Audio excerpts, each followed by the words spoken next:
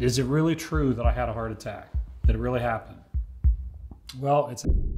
John Meadows was more than a bodybuilder. He was a legend in the fitness community, known for his incredible physique, unwavering determination, and passion for helping others. John would build a name for himself by attaining his IFBB Pro card, participating in bodybuilding competition, nurturing other people's talent, sharing his vast knowledge, and literally inventing his own weight training exercise. Through these ventures and many others, he would establish his own legacy. However, this legacy was almost cut short in 2005 and was so in 2021. John Meadows, he has unfortunately passed away. This is the entire life story of the mountain dog, John Meadows. Born on April 11, 1972 in Washington Courthouse, a small town 40 miles south of Columbus, Meadows grew up in challenging conditions. John unfortunately never met his father, and his mother died at an extremely young age. As a result of this, John would be raised entirely by his grandmother. Despite these trying circumstances, he spoke very highly of his grandmother and his upbringing. John stated, quote, "My grandmother was one of those grandmothers that honestly, even if I were a colossal failure, she'd probably still love me." Meadows would of course later make a name for himself in bodybuilding, a journey which began in 1983. John would frequently go to the local sundry store with his grandmother and sit on the floor in the magazine section, reading the anatomy and physiology articles in Muscle and Fitness. His grandmother was a very well-known cook in their local restaurant, which was a favourite eatery within their community. As a result of this, she would always run into people and chat with them, which allowed John plenty of time to memorise all the muscle names and exercises. John stated, quote, "My favourite sections were the kinesiology articles, where they showed diagrams instead of photos and explained muscle function. Those articles fascinated me, and I suppose that showed that I was really interested in how muscles work and how to get the best out of them." In his early schooling days, John became involved in a variety of sports. Some of his favourites included baseball, American football, track, and wrestling. In 1985, at the age of 13, John entered his first bodybuilding contest. In the Mr. Buckeye competition for teens, John competed against 3 other participants, aged between 14 and 17 years. As the youngest and least developed of all the competitors, John took last place in the competition. When describing the experience, Meadows stated, "At 119 pounds, I got 4th out of 4. I don't really have a lot of recollection on how I prepared for it, other than people told me not to drink water for the last day or 2. I remember just having a couple of ice cubes now and then. That was pretty much all the liquid I got." In 1997, John would meet his wife Mary, who was his biggest supporter. In that same year, John would place second in the NPC Physique Light Heavyweight division. The couple would marry in 2002 and later have 2 twin boys, Alexander and Jonathan.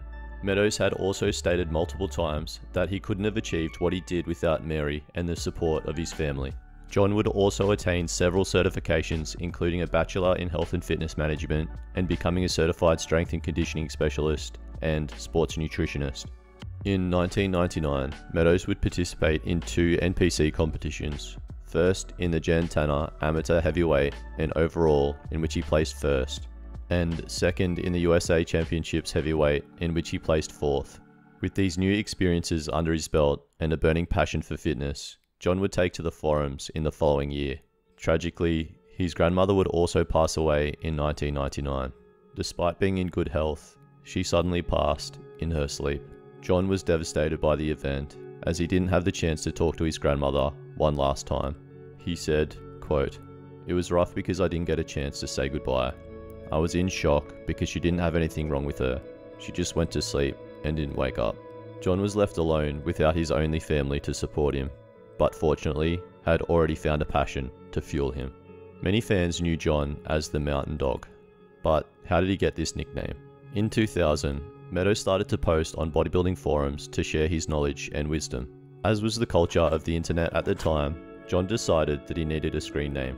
John owned a Bernese Mountain Dog and subsequently chose the name for himself. On these forums, John would continuously give his views on training and nutrition, and people would write comments such as, "Well, that's Mountain Dog philosophy." To this point, he stated that, quote, "It just kind of started growing on its own. Mountain Dog grew in popularity. In 2011, I established Mountain Dog as an LLC and launched the website. That's when Mountain Dog really took off." John would participate in 5 competitions between 2001 and 2004, with his most notable finishes being first in the NPC Collegiate Nationals Heavyweight and Overall, and third in the NPC Eastern USA Championships Heavyweight Division. However, in 2004, when doing his morning cardio, Meadows began to lose control of his bowel function and continuously had to use the bathroom within 5 minutes, or else. Confusing and painful symptoms would continue to appear, such as stabbing-like spasms and elevated mercury levels. Meadows stated that, quote, "Doctors kept telling me I had colitis. I told them, I don't have colitis. I don't have one single symptom of colitis. It's something else." This confusion remained until such time that John had blood, quote, "pouring out of my backside."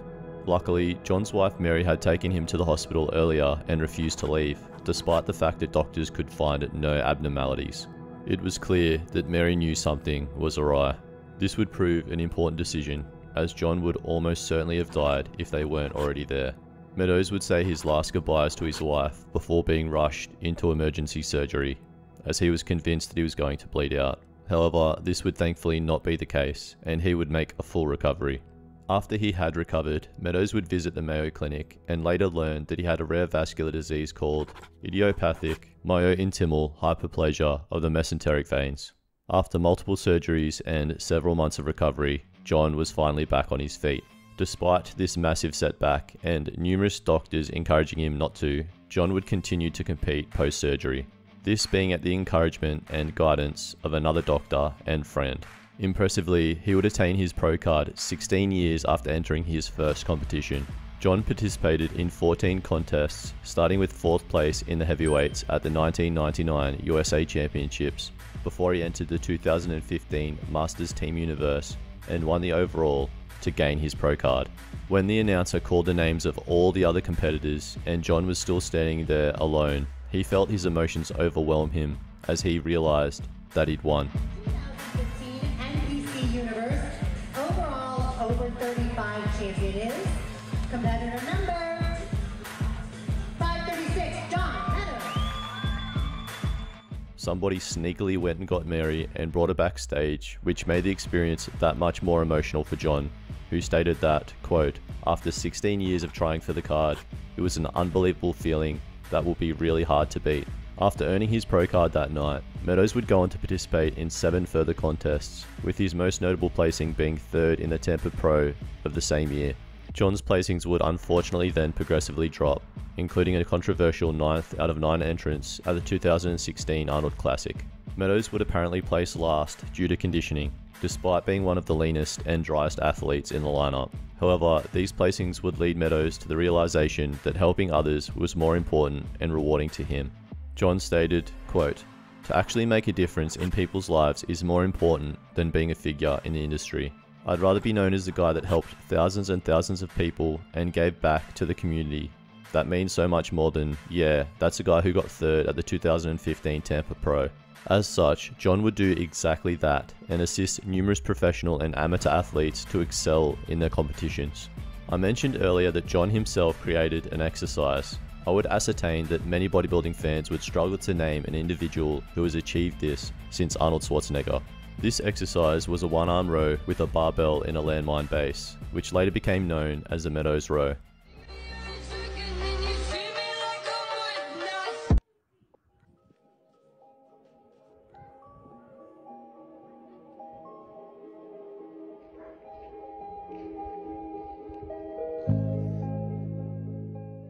John was also involved with various companies including Elite FTS and Iron Rebel. He also started his own supplement company, Granite Supplements, in 2016.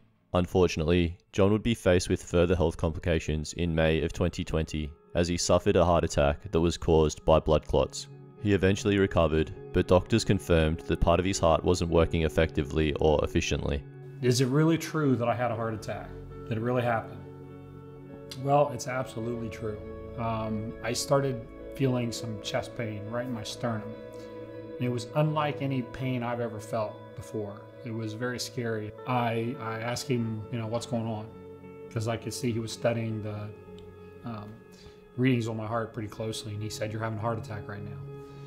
I'm very, very happy to be alive. when you're sitting in an ambulance and the guy tells you you're having a heart attack right now, and you see the look on his face and how concerned he is, and then you think to yourself, boy, this is serious. That wasn't a good feeling. Once again, Meadows would go on to make a full recovery and return to training and coaching full-time. However, tragedy would strike just 1 year later. On the 8th of August 2021, John Meadows passed away at the age of 49. The news was shared on his Facebook page on behalf of Mary by Brooke Napo. The post read, "Dear friends and family, I am posting this on behalf of Mary. This morning, John passed away unexpectedly and peacefully in their home. As you can imagine, this is a complete shock to her and the boys." According to Fitness Vault, he reportedly passed due to a pulmonary embolism. Fitness YouTuber Jeff Cavalier started a GoFundMe to support John's wife Mary and their sons. Where I think the biggest hole, though, that bothers me is, as a father, I feel for his children. We were both fathers of twin boys. I just truly am heartbroken about what's happened, and most of all for those that he leaves behind. This GoFundMe, which raised $259,129 US, greatly surpassed the goal of $200,000 and was donated by 6.4 thousand people. The rallying behind the fundraiser speaks volumes to the effect John had on the fitness community and the world over. Beyond his own achievements, Meadows was and will continue to be known for his generosity and willingness to help others. He mentored countless aspiring bodybuilders, sharing his knowledge and passion for the sport. This unwavering support of others and yearning for his clients and even strangers to succeed is John's legacy, as is the family he has left behind. To his wife Mary and to his boys Alexander and Jonathan, although I didn't have the pleasure of personally knowing your husband and father, he will be remembered for what a great man he was, and you should know that he will be sorely missed by his fans worldwide. Most importantly, I am sorry for your loss, and pray that you have found peace in the years which have passed. In the absence of his physical presence, John's legacy lives on through you. Bodybuilding has produced many legends, some of which have become household names. Arnold Schwarzenegger, Kai Green, Lou Ferrigno. These men are known to most due to excelling in both bodybuilding competition and featuring in Hollywood productions. But there are plenty of bodybuilders who have not received the recognition they deserve. Here are 3 bodybuilders who, despite their incredible achievements, remain relatively unknown. Aaron Baker was born on November 9th, 1960 in California, USA, and boasted the nicknames of Batman and Dark Angel. He was best known for having a very muscular, well-conditioned, and extremely balanced physique. Ronnie Coleman once said that he was impressed when laying his eyes on Aaron, for the first time. Any crazy person that never won that you really were impressed by? Aaron Baker. Yeah, I was real impressed with Aaron. I'll never forget the first time I saw Aaron. I thought he was a superhero. He looked like Aaron one. Baker was He was Batman. Actually, he came out and did a Batman routine. I thought it was actually the best thing I've ever seen. Also, I'm not entirely sure how many bodybuilders can say that they have met Whoopi Goldberg, but this one can. Baker featured in 4 TV shows and 3 films, most notably in Sister Act 2, as seen here. He's also one of the most heavily underrated and underappreciated bodybuilders in history. This is evident when examining his gym training footage. Baker made his amateur bodybuilding debut at the 1987 NPC USA Championships, placing 5th, and went on to compete for a further decade in the IFBB. This professional career commenced when the bodybuilder earned his IFBB Pro card with a win at the 1990 NPC Championships. When watching footage of Aaron filmed in 1998 in preparation for the Olympia, it's hard to comprehend why and how he placed 14th that year. However, when you see the list of those who placed higher, it becomes more understandable. Unfortunately, Baker would never win an IFBB competition, yet had come close on a few occasions. His best professional showings include 2nd at the 1995 IFBB Florida Pro, 2nd at the 1995 IFBB Ironman Pro Invitational, in 2nd place, Aaron Baker.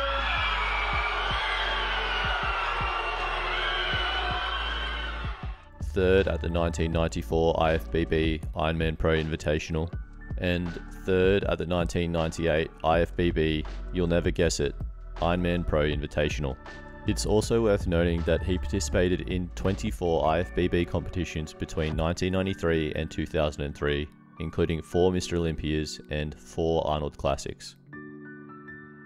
Born on December 23, 1945, on the Lower East Side of Manhattan, New York, Dennis Tinerino was a second-born son of third-generation Italian-American parents. His family moved to Brownsville, Brooklyn when Dennis was 8 years old. His father, Carmine, was a dock worker and Golden Gloves boxer. Carmine took Dennis to his first workout at the Brooklyn Central YMCA when Dennis was 12 years old. He became motivated to train as a bodybuilder after looking in the mirror and feeling that he was, quote, so skinny he could duck raindrops. After leaving school, Dennis got a job at Olympic Radio and Television. Here, he met Joe Abenda, who became his mentor, along with Bill Pearl, who convinced Dennis to increase his training frequency. This frequency increase allowed Dennis to kickstart his career when he won the Teen Mr. America, Mr. Atlantic Coast, Mr. East Coast, and Mr. Brooklyn contests in 1964. He would also finish second to Arnold Schwarzenegger at the Mr. Universe contest in 1967 at the age of 21.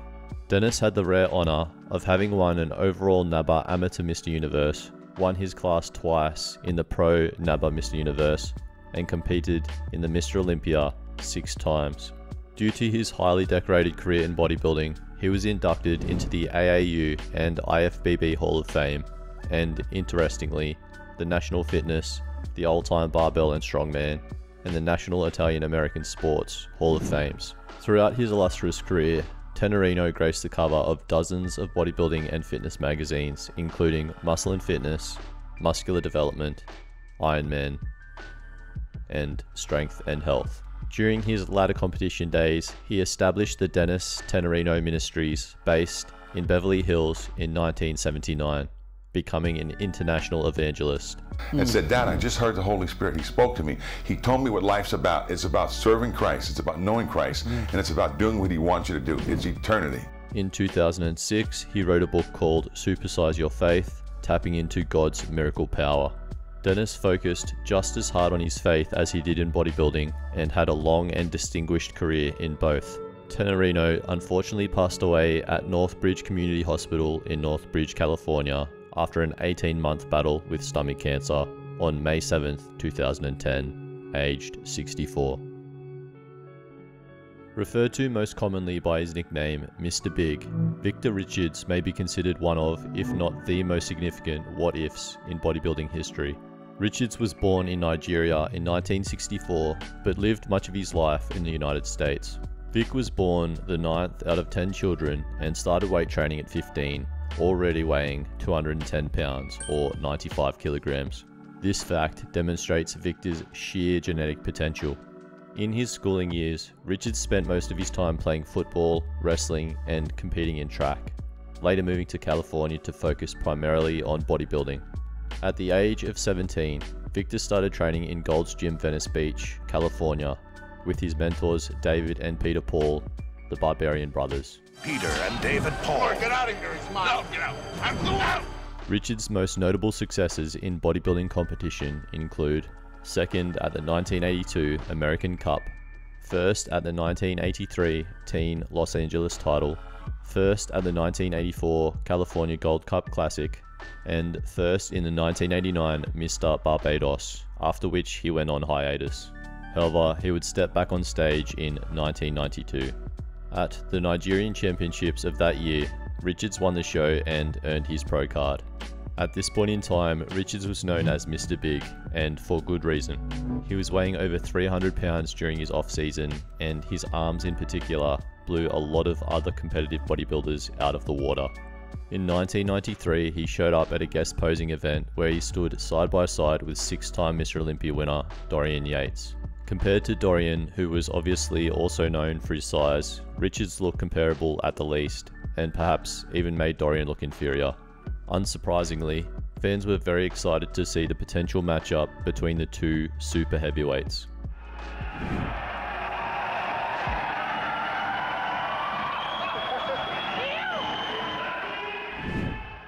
Richards would also apparently apologize to Dorian after the contest, fearing that he had indeed made the Olympia champion look small. Despite this comparable physique, Richards would never actually compete as a professional, making him the biggest what if in bodybuilding history. These bodybuilders may not be household names, but their contributions to the sport are undeniable. They may not carry the same notoriety as Schwarzenegger or Ferrigno, but their physiques and stage presence speak volumes. Franco Columbu was more than Arnold's bestie. It is a name that will forever be synonymous with strength, muscle density, and the golden era of bodybuilding. He would make a name for himself through excelling in numerous fields including boxing, bodybuilding, personal training, and acting, and later as a chiropractor. Behind this legend lies a story of triumph and tragedy, a life cut short but never forgotten. This is the entire life story of Francesco Maria Colombo. Francesco, who will hereforth be referred to as Franco, was born in Sardinia, Italy on August 7th, 1941. He was the son of shepherds Maria Grazia Serra and Antonio Colombo. Franco's early years were marked by hardship and struggle. Even as a young boy, he showed a remarkable strength of character and an unwavering determination to succeed. This was evident in his drive and focus in any given field. He had a fire inside of him which pushed him to be the best. This focus and dedication led him to pursue a range of sports, most notably boxing, in which he would become the amateur boxing champion of Italy. He himself stated, "I was always skinny. Until I was 11, I got beat up a lot. Then one day, I started beating people up. Nobody could touch me." Interestingly, he worked as a shepherd while training as a boxer, and he won over 30 fights as an amateur before quitting the sport in favour of weightlifting and bodybuilding. On this, he also stated, "Boxing's too rough on your face and head," later remarking, "Boxing is a great sport, but it's really, really tough." In the early 1960s, Franco emigrated to the United States, where he would pursue his dreams in bodybuilding, and it was here that he would make a name for himself as one of the greatest bodybuilders of that era, earning him the nickname, the Sardinian Samson. He later met Arnold Schwarzenegger at a bodybuilding competition in Stuttgart, Germany, and would later form a lifelong friendship with the Austrian Oak. Today is our 51-year anniversary, which means that Franco and I met on a bodybuilding powerlifting stage in Stuttgart, Germany in 1965 on October 31st. Now think about that, 51 years ago.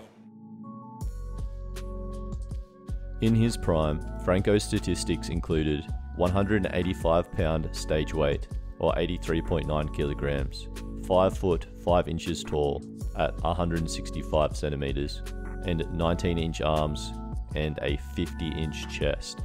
As far as competitions are concerned, in the 1960s, Franco would compete in the 1966 Mr. Europe, in which he placed 4th, 1968 NABBA Mr. Universe, where he won the most muscular, placing 2nd in the short category, 1969 IFBB Mr. Europe, where he won 1st in the medium category, 1969 NABBA Mr. Universe, where he won the most muscular, placing 1st in the short category, 1969 IFBB Mr. Universe, where he won the short category, and the 1969 IFBB Mr. World, in which he would also place 1st in the short category. In that same year, Joe Weider sponsored both Arnold and Franco and gave them $80 in allowances per week to train in America. To pay their way and continue living in America, the two started a bricklaying and patio business called European Brickworks in 1969. Here's footage of Arnold proudly showing one of his brick and concrete walls, which he and Franco built, which still stands firm. Well, this is the wall that Franco and I built in 1971. So we're talking about 45 years ago or so this wall was built. I mean, it's unbelievable, and it's still standing. And remember, we gave them a lifetime guarantee. So I see some problems up here, Franco. But it's a minor I thing. think that we have to come back and fix it. You mix the cement, I put it, I fix it, and we don't get paid. Exactly. We don't even get paid. No, we don't know because it's a warranty. It's on the warranty. Oh yeah, It's we a got to keep the promise. lifetime warranty. We got to keep the Exactly, promise. that's right. Throughout the 1970s, Franco dominated the bodybuilding scene, winning numerous competitions and earning the respect of his peers and fans alike.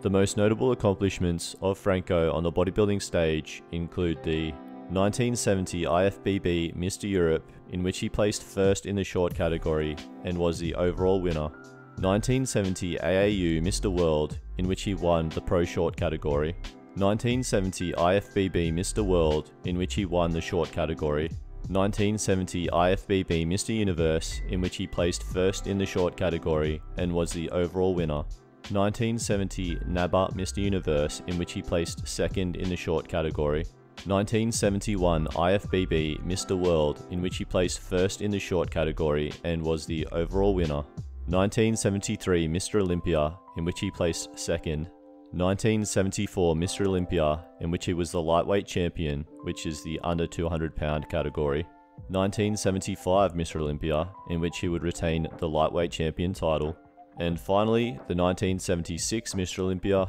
in which he was the lightweight and overall champion.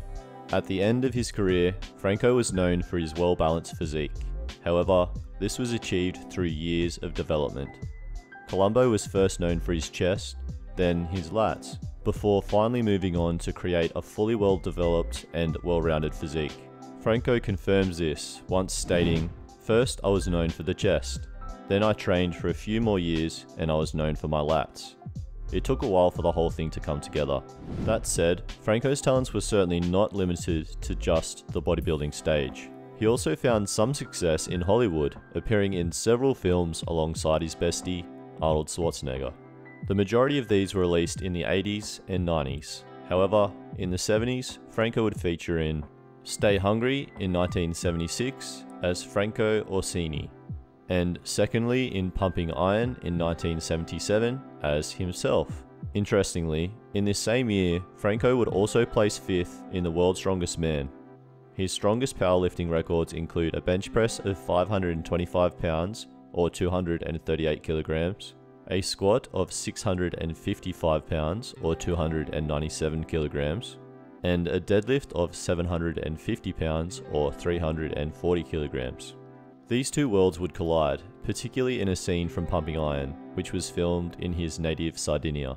In this scene, as you can see, he was shown lifting the back end of a car and casually swinging it over to the curb. Pretty easy parallel park if you ask me. And he was also shown blowing up a hot water bottle with just his mouth power.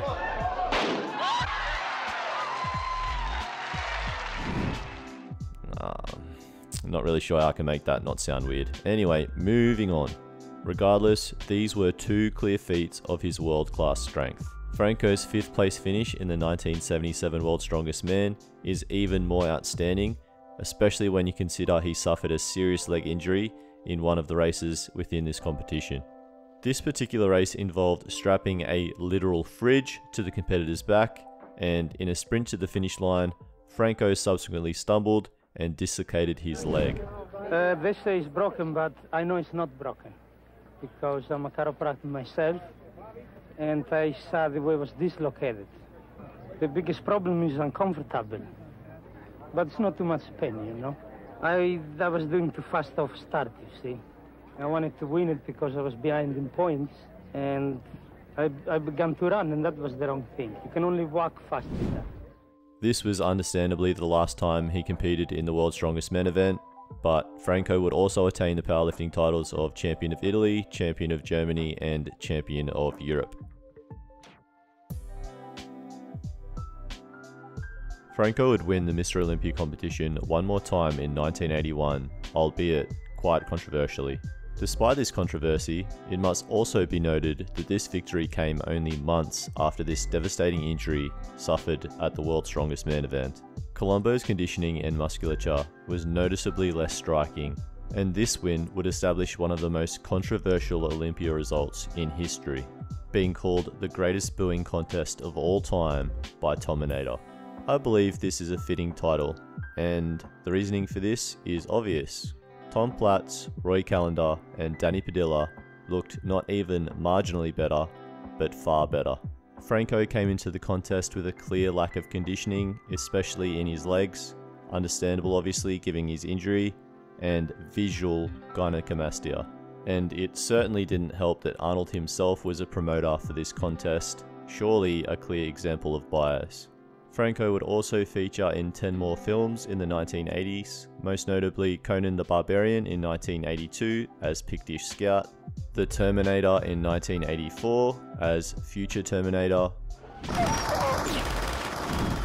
and Predator in 1987 as The Medic. Franco was also Arnold Schwarzenegger's best man at his wedding in 1986, at which time he married Maria Shriver, and Franco was also named as their daughter Christina's godfather. Franco would later create a training guide which was aimed at those who wanted to build some muscle. Columbu would also train with Sylvester Stallone, as he needed to pack on 10 pounds of lean muscle in time for shooting Rambo First Blood 2. The main problem, of course, being that he only had 6 weeks to do it. Well, Franco got him across the line. After his career in both bodybuilding and Hollywood drew to a close, Franco then went on to become a chiropractor, a profession in which he would dedicate the rest of his time. Unfortunately, on August 30, 2019, Franco Columbu passed away at the age of 78, leaving behind a legacy of strength, determination, and unwavering passion.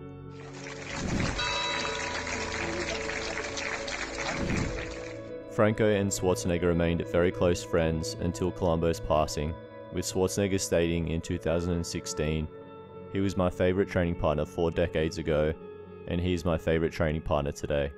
This friendship was evident in the bodybuilding docudrama Pumping Iron. Though his physical presence may be gone, his spirit lives on in the hearts of all of those who knew and admired him. Franco was a trailblazer in bodybuilding. His incredible physique and unmatched strength pushed the boundaries of what was possible and inspired a whole generation. Hey, what's going on, butter chicken? If you wouldn't mind subscribing to the channel, that'd be very much appreciated. Yeah, just click the link up there. Go on, you don't want to. Alright, click it on 3. 1, 2, 3, subscribe. Oh yeah, watch this next. Catch a bunch.